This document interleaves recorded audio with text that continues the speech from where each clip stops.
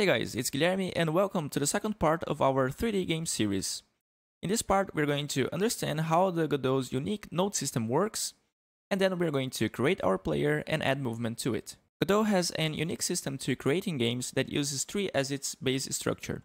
Trees are made up by nodes, and as every tree, the first node is the root of the game, and then we have different other nodes that start to branch off from this root node. So to begin with, we are going to add a new root node to our game. To do so, we're going to click on Custom Node. And here you'll see several different options. We're not going to go through all of them because there are too many. But now we're going to add the most basic node that exists, which is the node itself. So I'm going to click on him, and then we're going to click on Create. Now you can see that we have a node in our scene, and this is going to serve as the root node for our game. I'm going to rename this node to Game by double-clicking on it, and type in game and then pressing enter. Now with this node selected, I'm going to press on this plus icon here to add a new node, and this is going to allow us to add a child node to the node that we have selected. In this case, it's going to be the game node, which is again our root node of our game.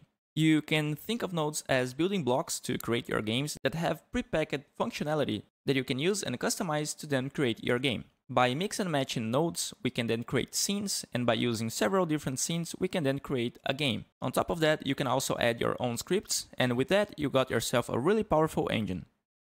If you already have a background with other game engines, it can be a little tricky to wrap your head around this concept, but with time and practice, I can guarantee you that it's going to click with no time. Now, before creating our player, it would be nice if he had a floor where he can walk on. To create this floor, we're going to search for Mesh, and we're going to add a mesh instance to our game. I'm going to click on create, and I'm already going to rename this mesh instance to ground, just so we keep our project really organized. On the right side of our editor, we have our inspector, and here we can define what mesh our mesh instance is going to render inside of our game. In this case, we don't have any custom models that we made in, say, Blender, for instance, and took inside of the engine, so we're going to use primitives.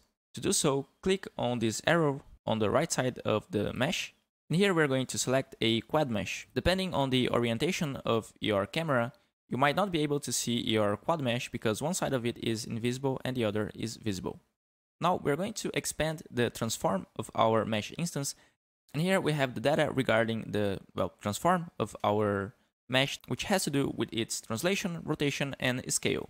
As of now, this does not look like a ground because its orientation is not correct, so in the rotation degrees, we're going to change the X to be -90. Even though this is better, our ground is still small, so we're going to increase its size by clicking on the mesh, which is going to show us lots of information regarding this resource, in this case, a mesh. And we're going to increase its size from 1 by 1 to 50 by 50. And now you can see that we have a way bigger mesh than we used to have before. We can press Ctrl S to save our scene. The engine is going to ask us where we want to save it. We can save it in the root of our project and leave the default name of game.tscn. Congratulations, we have created our first scene, which is composed by a root node and a mesh instance for our ground. We're later going to customize this by adding a material, but that is for another video. Now we are going to start creating our player, and to do so, we're going to need, as you probably have already guessed, another node. So with game node selected, once again, click on the plus icon, or you can press a shortcut, which is Ctrl A, to add another node. And this time we're going to search for kinematic body.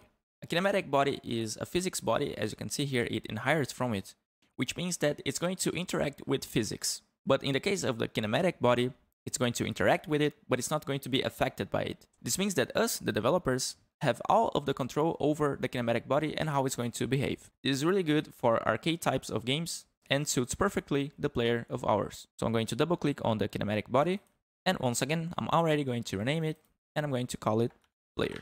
Also, make sure that you have added the player as a child of the game node and not as a child of the ground node. If you look closely, you can see that we have a little yellow triangle here, and it's telling us that our kinematic body does not yet have a collision shape. This means that the engine cannot know how it's going to interact with the other objects because it does not know what shape this object has. Let's fix this by adding another node as a child of our player, and again I'm going to use the Ctrl A shortcut, and I'm going to search for collision shape. Now we can press on create, and this is going to add a collision shape to our player. And here you can already see how the game tree works in Godot. We have a root node, which is the game, then we have a node, which is the ground, another node, which is our player, and then we have a child of that player, which is a collision shape. Now we solved the problem that we had in our player that he was asking for a collision shape, but we have a problem here in our collision shape itself. That is because we haven't assigned a shape to it. And to do so, we're gonna go to our inspector, and here on the shape, we're going to select a sphere shape. I'm going to zoom in so we can see what we're dealing with. And it might be a little hard to see what we're doing because of the colors, but in your screen, you'll be able to see this small ball that we have, which is now our collision shape for our player. If you look closely, our ball is halfway inside of our ground. This is not optimal, so I'm going to select the player and bring him up a bit using the 3D gizmo. Around there is already good. It doesn't have to be perfect. We just don't want our player to be halfway inside of our ground. Once again, we're going to save our scene. And if we try to play our game now, and to do so, we have to click on this play button on the top right corner, or we can press F5. The engine is going to ask us which one is our main scene. Which scene does the game begin from? We're going to click on select, and as we only have one scene, in this case the game, we're going to select this scene, and the game is going to start. As you can see, this does not look like anything that we have inside of our game. This is because the game is showing us our 2D view, because we don't have any camera inside of our 3D game. And to fix that, we're going to close our game. With our player selected, we're going to add a camera to it. So we can search for camera, double click, and now we have a camera inside of our game. To see what the camera is seeing, we can click on the preview on the top left corner. And now if we press F5 to play our game, you'll see that we're seeing the same thing that our camera is showing on the editor.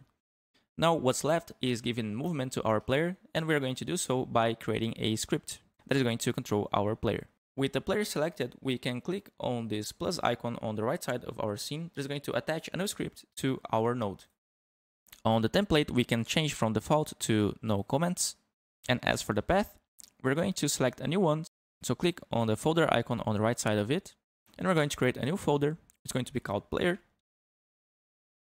And inside of this folder, we're going to save our player script. Now we can click on create, and the script editor has already been opened for us by Godot.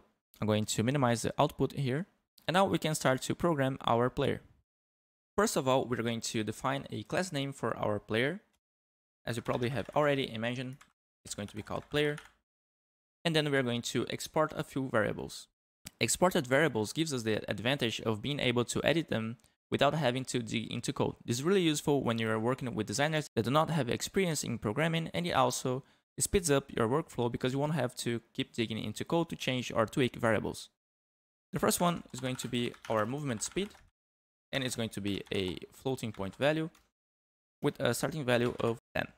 And the second and last variable that we're going to have here is going to be the rotate speed, which is going to define how fast we look to either the left or the right, which again is going to be a floating point. It's going to be initialized with a value of 3. We can delete the ready function because we're not going to need it here. Now if I save this script and select the player, you can see that we have these variables here that we can use to, again, tweak the values that we have without having to dig into the code. I'm going to go back to the script editor, and I'm going to create a function which is called physics process. This function is called on every tick of update that we have inside of our physics engine, which means that it is in sync with it and it's safe to perform actions that have to do with our physics without breaking anything. As we want to move our player, this means that we will have to check for inputs. An easy way to check for inputs using Godot is by the use of actions. And before using them, we're going to have to define them. To do so, we're going to go to the project settings. On the top, we are going to switch from general to the input map. And here you can see that we already have some actions predefined to us by Godot. We're not going to use them here. Instead, we're going to create our own. The first is going to be backward, the second forward, then left, and right. You can see them here in the bottom, and as of now, they're not going to do much because we don't have any event defined to them. To add an event to an action, you can press on the plus icon on the right side of it, and here you have a few options. If you have a controller with you, feel free to add a joy axis to the actions, but in my case, I'm going to use a keyboard, so it's going to be a key. The backward is going to be S, forward, W, left is going to be A, and right is going to be D.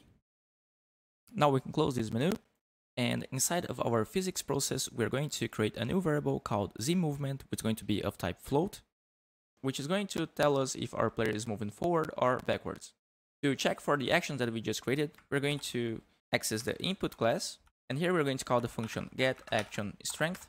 This is going to return to us a value between 0 and 1.0 in the case that we are using a axis, but if you are using key presses like I am, it's going to be a value of either 0 or 1.0.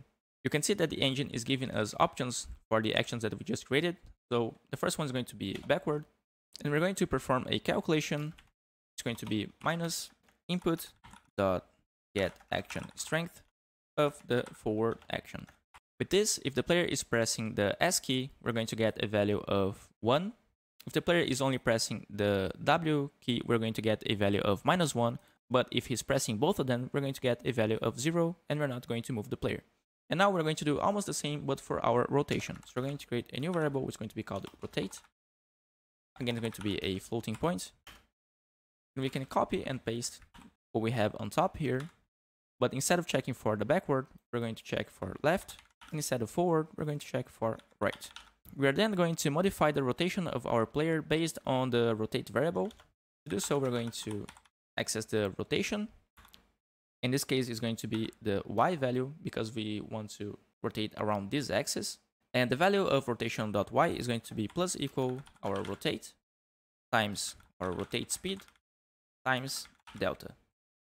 Delta is a variable that tells us how much time has been passed between the last frame and the one that we are currently in.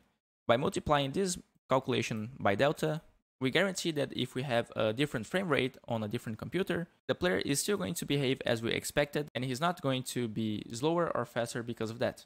Now that we have calculated our rotation, we're going to calculate a direction to which we want to move.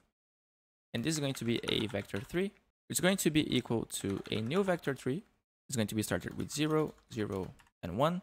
And the reason why this is 0, 0, 1 is because we want to move on the z-axis of our player, so to move forward or backward. But we want this value rotated around the axis that we are rotating our player. To do so, we're going to call the rotate function on our vector 3. Here we have to pass to it a parameter, which is which axis we want to rotate this vector 3. In this case, it's going to be the y, because remember, this is the value that we are changing here. So it's going to be a vector 3, 0, 1, 0. And the second parameter is the rotation. In this case, rotation.y. And now that we have a direction, we can calculate our motion, which again is going to be a vector 3. That is going to be equal to our direction that we just calculated times our z movement times our delta times our move speed. So we calculated our direction. We're multiplying this direction by the z movement, so either to the front or to the back. We're then multiplying it by delta to once again make sure that every instance of our game runs at the same speed. And finally, we're multiplying it by our movement speed. Now we have everything in place, and we can call a function from our kinematic body, which is move and collide, and press to it our motion. We can delete this pass keyword here and save our game. And now if we press F5 to play our game, you'll notice that we can already move around using the WASD keys of our keyboard. If we move all the way to the edge of our ground, you notice that our player is not gonna fall. This is because our player is a kinematic body, and as I said before, he is not affected by the physics of our game. If we wanted him to fall, we would have to implement our own physics, and as this game does not need it, we decided to leave it out of this tutorial. And finally, before ending this video, we're going to save our player as a scene by clicking with the right mouse button on top of it, going all the way here to the bottom and clicking on Save Branch as Scene. Then we can select the player folder and save it as player.tscn. And now if you look at our scene, we have our game root node, the ground, and our player scene that if you want to access, we can do so by clicking here on this icon or by going to the player folder and double clicking on player.tscn. This way we can edit our player, and every modification that we do in our player scene is going to be reflected on every instance that we have of our player scene inside of our game. This concludes this video.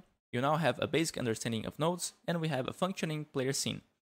In the next video, we are going to create a maze for our player, so I'll see you there.